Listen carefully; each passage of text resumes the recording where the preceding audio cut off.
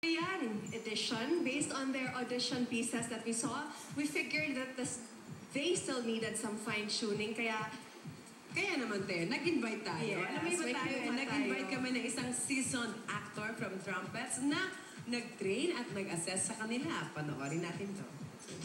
My name is Johann dela Fuente. I'm a theater actor by profession.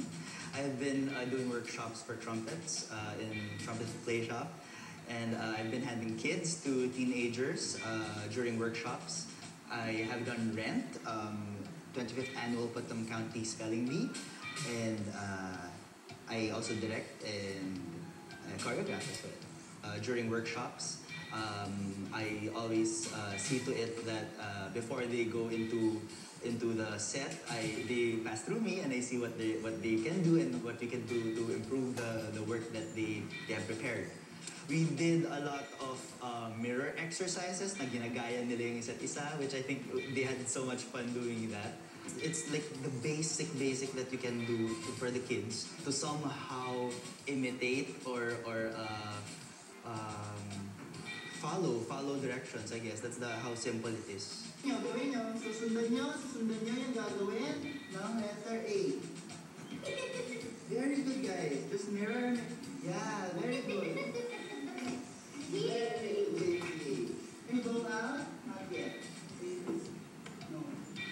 I had activities like, it's like the basic improvisation that they can do as actors. Ito yung tinatawag na invisible screen.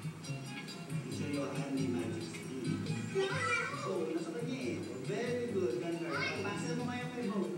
O, Bo, nasa yun na. Nasa si Bo. Yes. O, Bo, kahit anong gawin mo sa screen. 1, 2. Oh, very good dyan. Pasa mo kay. Yes.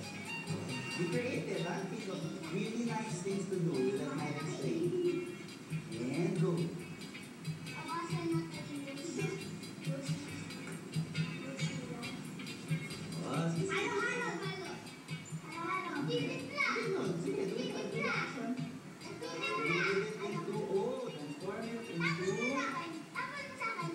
Yes, your turn now.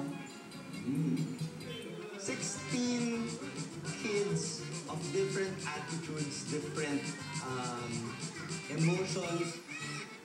John Carlo had great emotion and projection for a kid.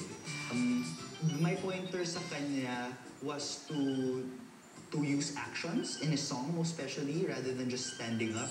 Kitea had great projection during her number. I was actually shocked sa dexterity ng bata. She was very lumbar. I see. She had really great movement and great choreography. Props to whoever taught the choreography to her. My pointer kay IC is she needs to smile. She needs to just smile more. JP is 4 years old. He has such a great energy for his age. I think kasi pag 4-year-old, hindi mo, yung attention span is kinda hard. But I was always telling him to don't forget to look at the camera. Emmy is such a joy to watch. I was actually impressed on how she would even flip her hair to make the dance more interesting. John is very intense when he dances. Ay sabi ko lang sa kanya is he has a tendency of looking at the floor every time. So tumingin ka rin sa camera and tingin ka sa audience, which eventually he also did. Edelweiss did an acting piece. Talagang napa-concentrate ako talaga, pinanood ko siya. And she knew what she was doing.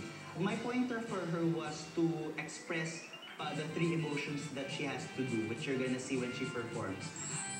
Jiz has perfect tone when he sings. He has great emotion as well.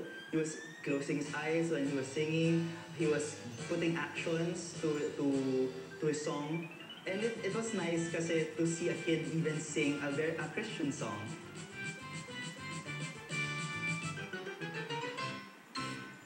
Sa Friday, maghaharap-harap ang top 16 sa isang